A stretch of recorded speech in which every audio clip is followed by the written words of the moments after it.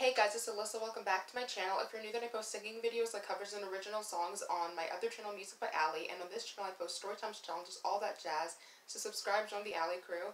And today I'm going to be reading my old diary. For privacy purposes, I'm not going to be reading every entry. I just picked 3 that I thought were kind of juicy, and I'm going to be using code names just to respect other people's privacy as well. So let's get right into the video.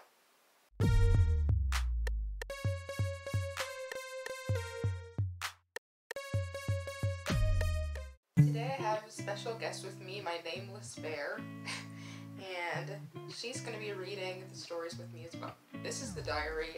I think it's really pretty. I got it as a gift for, I think, Christmas when I was in 4th grade maybe. So this first entry that I'm going to read is from 2016. Dear Loved Diary. I'm happy for my sister, the fact that she got her own smartphone, but now that she can watch YouTube, has a Snapchat, she constantly makes acapellas and occasionally musically, her Alyssa time has been isolated. So basically this entry is about how I was starting to feel a little jealous when my sister got her first smartphone because I felt like she wasn't spending a lot of time with me. I feel isolated. And what I hate the most about my relationship with my sister is that I feel like I love my sister way more than she loves me. Guys, I was really dramatic back then. I know that this is not true at all. And with her going to a really challenging, nerdy, prestigious school, I also went to that nerdy school, her minimized free time is spent with her phone. Most times I talk to her, she isn't listening, and I just move on, but today I know I had to let my feelings out somehow when she was making an acapella and plainly told me to be quiet. Then later she was on YouTube and she told me to be quiet again.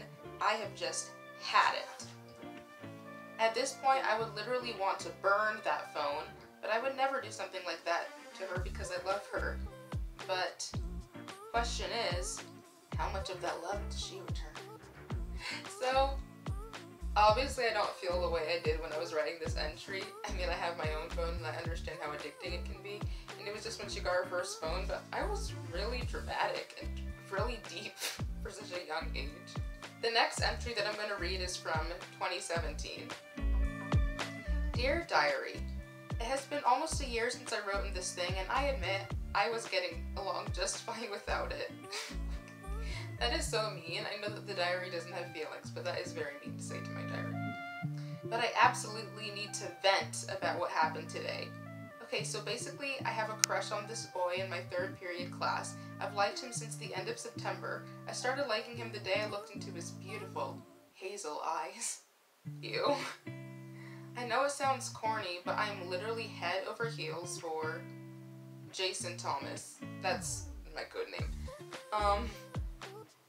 I guess I didn't finish this entry because I said I needed to vent, but that's literally all I wrote. I don't know what I was going to complain about. I guess probably that he found out that I liked him based on the date. But basically the backstory back then, I thought I was being so unobvious, but I literally drew a picture of him and gave it to him. I don't know how he couldn't have known that I liked him. The last entry that I will be reading today in this video, and let me know if you want a part 2, is the longest entry. I wrote this in 2020. Dear Diary, I haven't written in you in forever. This year has been crazy. 2020 marked the turn of a new decade, a beginning, but man, this decade kicked off on a rocky note. True. First, this global pandemic called the coronavirus broke out. Before this, I didn't even know the word pandemic existed. I honestly didn't even really understand what quarantine meant until the whole world was forced to do it for over a month. Now masks are worn as if they're the newest fashion trend. The second half of the last semester of middle school was completely online, but don't even get me started on digital learning.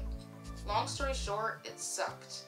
However, another thing that has come about nowadays is Zoom, a video calling app that came in handy for holding meetings from home. Whoever created Zoom must be making a profit. But what I really was disappointed about was not getting to perform in my school's musical. I had gone into theater from 7th grade and truly fell in love with it. But to top it off, I actually had a decent role in this year. We were doing Into the Woods and I got to be the evil stepmother, but we never got to do the play because of lockdown. It was 2 weeks from show night, from opening night, and adrenaline was up. An out-of-school rehearsal had actually been scheduled for the Friday after we'd gotten the word about lockdown. The theater family had held out hope that we would get to go back to school before the end of the school year, but fast forward to when I'm writing this entry, no such thing came to be. I also miss my friends, but this time at home has really let me reflect and recognize who my true friends are. Ooh, tea. I've also formed a closer relationship with God, and I enjoy conversations with Him when I feel like no one else will understand me. That's true.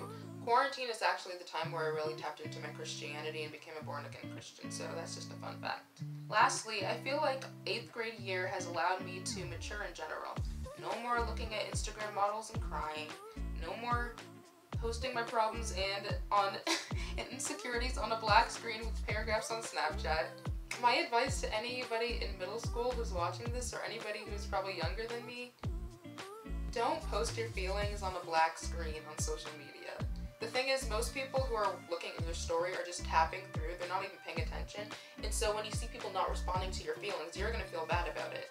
I'm saying this because there was a time where when I was in middle school, and I would post all of my feelings, and then I'd be wondering, why is nobody responding? Why does nobody seem to care? It's not that people don't care, when people on social media, they're not trying to take on other people's problems. Also, just out of self-respect, you don't want to be having your private business out there. No more pushing my feelings in guys' faces. Yeah, that was a bad habit that I had. Recently, I've actually learned to be content with the life that I have. I used to immaturely say to myself, my love life is too uneventful and boring. Why not spice it up? And I try to make things happen that were really out of my control. I finally have learned to accept that we mortals don't know and cannot control God's timeline. I'll find the right guy in God's time and not my own. There is this guy though, we're gonna call him Mark Davis. Mark Davis, and I really do like him. It's not just his looks, although he has gorgeous blue ocean eyes. I can't believe that I wrote this quasi recently and I wrote such a cringy line. Anyway, most of the guys that I've liked in the past had a more boisterous personality. Is that a word? Let me know in the comments if boisterous is a word. I put that there. If it is a word, I don't even think I spelled it right. But Mark had, at least with what I've seen with him, has a more quiet, sincere vibe. And he can joke about his flaws, but they don't seem to consume him or how he looks at things. I don't even agree with everything that he says to me, but I like that he has his own perspective and will stand by it without coming off as hard-headed. I probably sound like I know a whole lot about him, but I really don't. I met him from musical rehearsals and only started talking to him in March. But back to my point, I got a little carried away.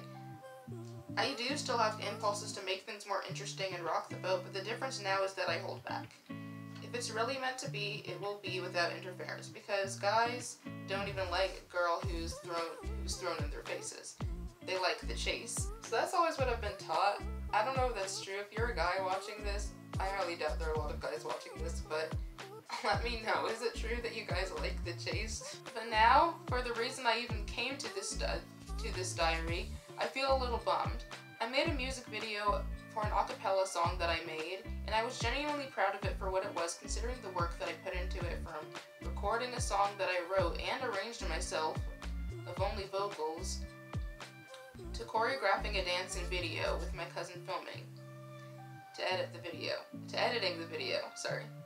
I actually loved the video, not gonna lie. I was so hyped that I decided to send it to a few people early. I definitely regret it. Everyone who I shared it with,